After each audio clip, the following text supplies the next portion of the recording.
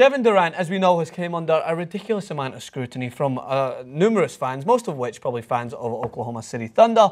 But there's been a few familiar faces who have voiced their concerns about Kevin Durant moving from OKC to Golden State, and not naming a few names, but we're going to name both names, Reggie Miller and Charles Barkley. So Charles Barkley being the one who has been louder in his concerns over this, when I kind of thought he's someone that may have looked to assimilate with Kevin Durant, considering he's one of the best ever players to have never won a ring. But anyway, he's been voicing his concern quite a lot, and Kevin Durant actually, for this interview that we're going to throw to, answered back to Charles Barkley's comments on this. So let us know what you think of Kevin Durant's concerns. As a player and as a man, yeah.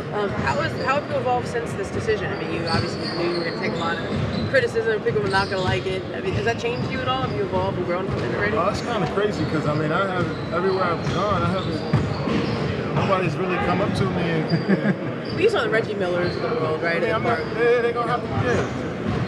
Like I said, I respect the hell out of them too. I don't never say a bad word about them. They can say whatever they want about me. I chose to do something. I chose my own path. I did something that I wanted to do, and they had their careers. They did what they wanted to do. So I respect the hell out of Reggie Miller and Charles Barkley, great players, ambassadors, someone I look up to. So I can't control what they think and how they feel, or anybody else for that matter.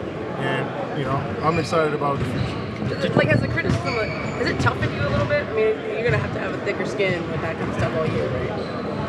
Oh yeah. I mean, just not even looking at that stuff, But it's all about the game. I step inside these lines. I know who I am. I know what I bring. I elevate. Players around me. I elevate their game. I listen. I work hard as I can. That's all that matters. If you knew if you made this choice that there would be criticism, did that come close at all to leading you to not do it? I mean, how much did you chew on that factor? I thought about it, but in life, when you make decisions based on everyone else, I think it's the wrong decision. I mean, I can't make a decision on my life because everybody else is going to be upset about it. And I just told myself to, put me first and really think about what I wanted, and that's what I wanted. So, we'll see what happens. Has LeBron given you any advice at all? I mean, he did that whole hero to villain thing, right? I mean, have you talked to him at all about what that's going to be like? I'm just going to experience everything the way I experience. Like I said, I always think about the game of basketball. So if I focus on the game of basketball, I don't worry about if I'm a hero or a villain. Everywhere I go, I haven't changed who I am. Nobody has changed, how they feel about me in person.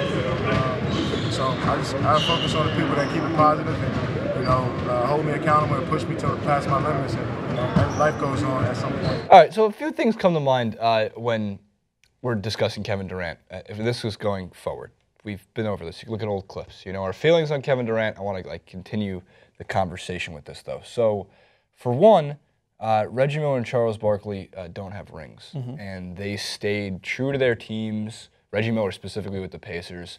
He was the one that went out and said why they were asking some of these questions was he went out and he's trying to get cheap jewelry for getting a championship.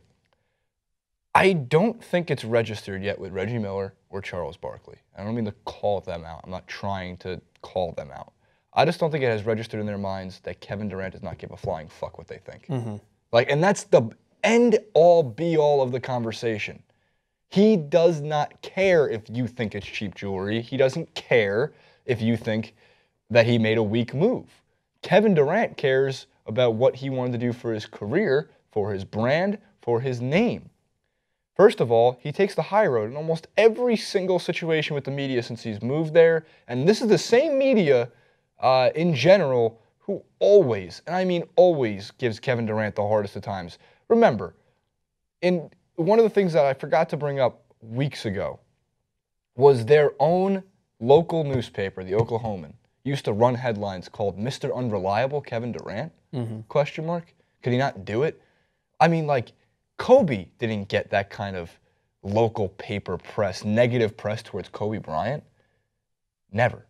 Never in the LA market. I shouldn't say never, but hardly as compared to what Durant received when playing with Westbrook, when playing with the Thunder.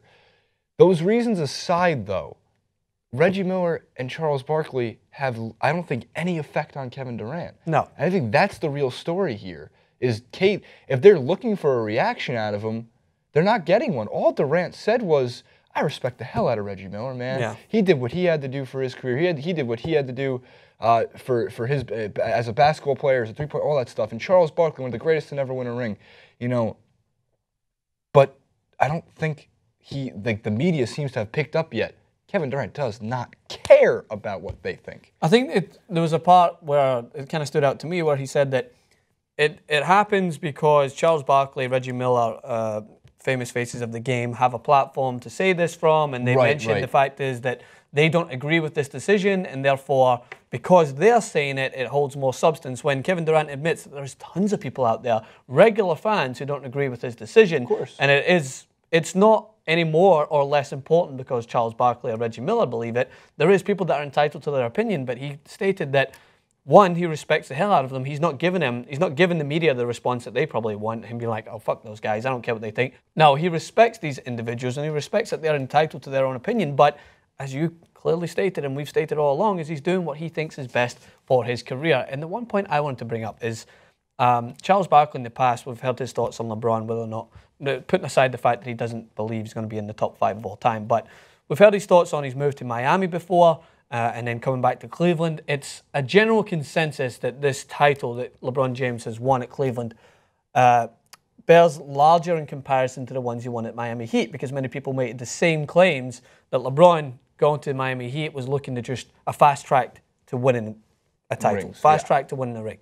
But do you not realize that if LeBron James didn't move to Miami, he wouldn't have won this title at Cleveland? Like he made a decision for his career that he felt in that moment was the right decision to make. He got a ring, whether you believe it was worth it or not, whether you believe that it's tainted or not. He doesn't care. It allowed him to grow as a basketball player and allowed him to make decisions that he believed were right in his career, and then in a way guided him back to his hometown and allowed him to piece together a team that he felt would be worthy of winning a championship. So these decisions will sculpt the decision of Kevin Durant in the future. Yeah, he's moved to Golden State at this moment in time. But just because you don't think that that's the right decision for him, he's got his own plan set out in his mind. He might, for all we know, he could be thinking about going to Golden State, then moving on to another team, winning a ring, and then moving back and trying to help that team go forward and win a ring. Because these decisions, we look at it far too often just through the spotlight of one season. All right, he's going to go there right now, he's going to win this ring, and all of a sudden it's just going to be forgotten about. Kevin Durant might have a larger plan that none of us really realize. But we just look into this immediate decision and we try and tarnish it rather than thinking he's maybe got a larger idea of what he wants to do in the game. It's a very good point. For one, Kevin Durant knows more about basketball than I do, than you do. I'm going to say 99.9% of commentators. I'm going to say Kevin Durant probably knows more about basketball than Reggie Miller does. And I'm going to say that he might know more about basketball than Shaq does. Current NFL's basketball, absolutely. At the at the bare minimum, they're on the same plane. Reggie Miller and Kevin Durant know about the same about basketball, right? Okay. Therefore, there's probably things that we don't know as a whole, the media does not know, that YouTube does not know, that NBA.com does not know about this decision altogether. Maybe, and this is why I'm going to allude to Chris Bosh, who was saying this recently. I think it might have been Bill Simmons' show, might have been one of his podcasts. But he said, along the lines of, you don't know that after 9 years, maybe Kevin Durant thought, maybe, speculative, but maybe Kevin Durant just thought, I can't get it done here. It won't happen. Therefore, I'm not going to stay because it's the respectful thing to do. I'm going to do what's best for me. Now, a lot of people have been saying, you defend Kevin Durant too much, you defend the Golden State Warriors too much, you guys have their inappropriate parts in your mouth. I think it's a weak move. I've happily admitted this at this point. I also think it's a smart move. I'm not going to hold it against Kevin Durant. I'm not going to be a bitter media guy sitting here saying, oh, Kevin Durant, oh, what a weak SOB for going to the best team in the league. Because that's what these guys sound like. And like even worse is the fans that sit there and they sit there and they go, I'm not going to watch the NBA next year. You're just running away from what?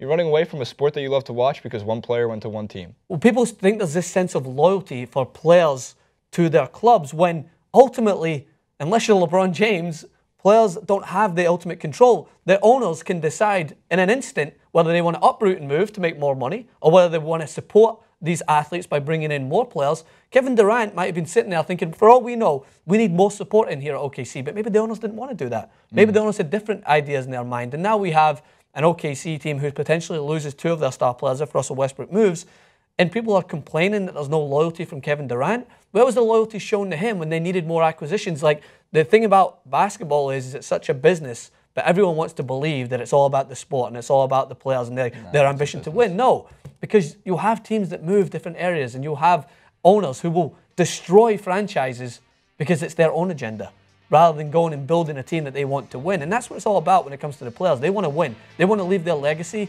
if you are one of the best, as being someone who got that ultimate accolade. And I just don't get why people can criticize them for it.